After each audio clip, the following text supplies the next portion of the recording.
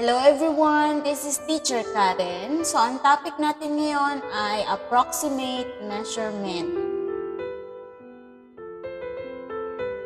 So, direct measurement, it is made when we use some common measuring tools to measure an object, length, weight, volume, time, angle, temperature, and rate or speed. Direct measurement, since there may be errors when applying the methods of direct measurement and there are limits in the degree of accuracy of the measuring tools, the result of all direct measurements are an approximation only. According to the Oxford Dictionary, approximation is the value or quantity that is nearly but not exactly correct. So, ibig sabihin ng approximation, parang tinatansya mo lang. Hindi siya talaga yung exact sukat. For example, in figure number 1, we have the privilege card. So, sinukat siya through ruler. So, Eman uses a ruler that only has centimeter markings to measure the width of the privilege card. Eman finds out that it lies between 5 cm and 6 cm. But it is closer to 5 cm, so he says that the width of the privilege card is about 5 cm. Kasi kung mapapansin ninyo, hindi siya eksaktong nasa 5 cm. So may sobra siyang konti. Meaning, approximation lang siya. So it's all about 5 cm. So over 5 cm. Then next, in figure number 2, Lito tries to measure the same privilege card with a ruler with different markings. So ito yung isang klase ng ruler na may maliliit na makikita niya na mabuti. Yung isa kasi, centimeter lang, wala siyang ibang so ito lang makikita mo. And then, each centimeter is divided into 10 equal parts. Finds that the width of the privilege card lies between 5.1 cm and 5.2 cm. So, makikita nyo, hindi siya eksakto nasa 5.2 at hindi rin eksakto nasa 5.1. Nasa gitna. But it's closer to 5.2 cm. So, he says that the width of the privilege card is about 5.2 cm. So, silang dalawa, si Lito tsaka si Eman, same card yung sinukat nila but in different ruler. Yung ruler na isa, wala siyang millimeter o yung 10 hati na guhit. And then yung isa, meron. So, nakuha niya yung millimeter niya. Pero, hindi pa rin eksakto yung sagot nila. Puro approximation. So, notice that Eman used a ruler in which the distance between the successive markings is 1 cm. So, kung mapapansin nyo, ito yung ginamit na ruler ni Eman. Wala siyang millimeter. Centimeter lang. And then, we can say that Eman's measurement is correct if rounded to the nearest centimeter. So, sa kanilang dalawa ni Lito, mas maganda o mas malapit doon sa totoong sukat ng card dun sa ginawa ni Eman. Kasi dito similarly, since the distance between the successive markings on Lito's ruler is 0.1 cm, we can also say that his measurement is correct. So, masasabi din doon na correct din si Lito if rounded to the nearest tenths naman siya. So, parehas lang sila, pero parehas lang din nag-approximate. Walang exact. Pero nearly o malapit lang o closest to the real answer.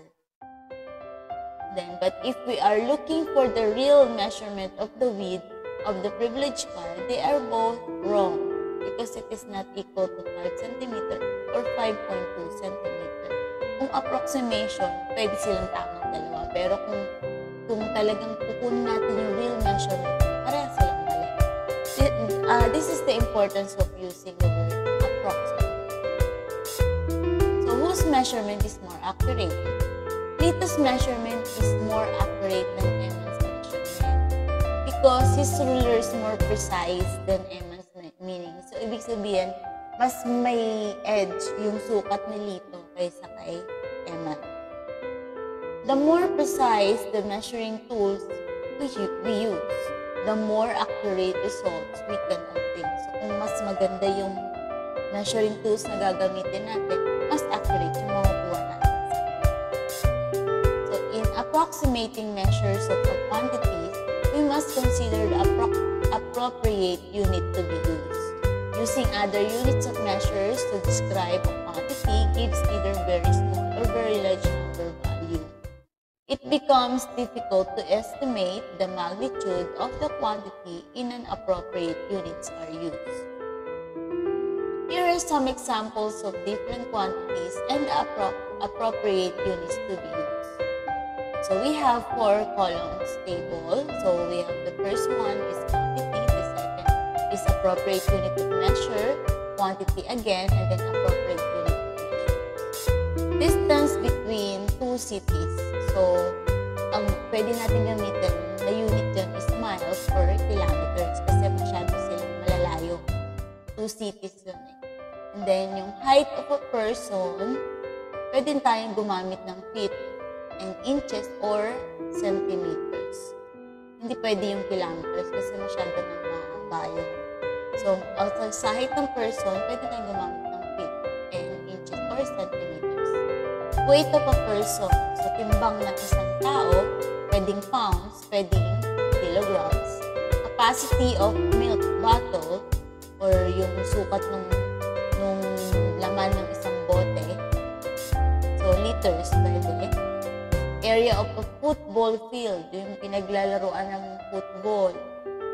Square meter or square feet, yun yung unit na appropriate sa kanya. Yung size ng paper, pwedeng inches or centimeters. Yung body temperature, pwedeng Celsius.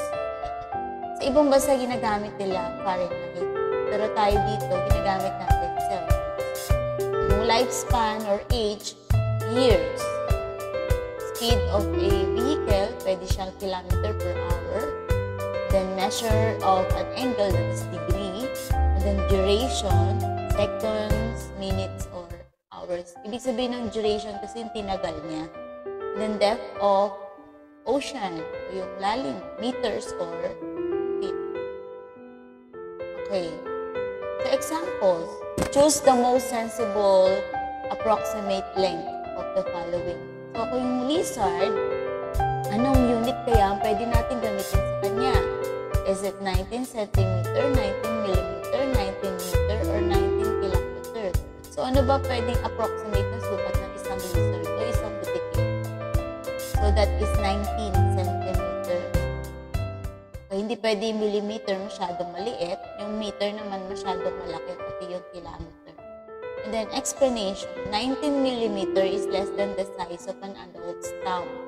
19 meter is too long for the length of the lizard because 1 meter is approximately the length from your shoulder to your fingertip. So, when your arm is outstretched. 1 kilometer is equivalent to 1,000 meters. So, masyado na siyang mahaba. And then, another one is mouse. So, alin kaya dyan ang sukat niya?